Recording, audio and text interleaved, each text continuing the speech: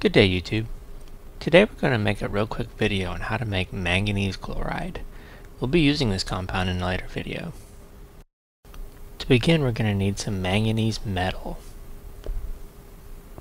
You can also substitute manganese dioxide.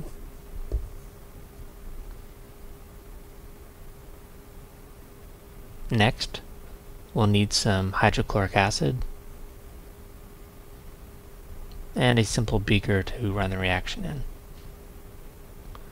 Okay, so open up your manganese metal and place about 3 to 4 grams inside.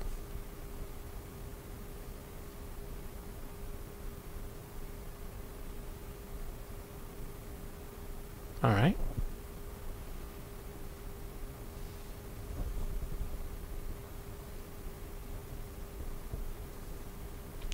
So now grab your HCl and you want to open it up.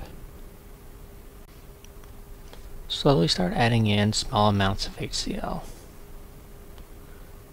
You'll notice that it'll be putting off a large amount of gas. This will be hydrogen gas and probably a little bit of HCl gas.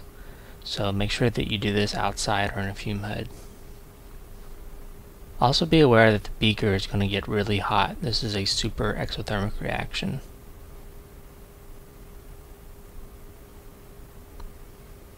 You'll want to also set this aside for maybe overnight to fully dissolve. When you're done, you'll end up with this type of solution, which has a nice pretty pink color to it. Now we need to boil our mixture and remove about 90% of the water. Once you're finished boiling it, you can set it aside and let it come to room temperature.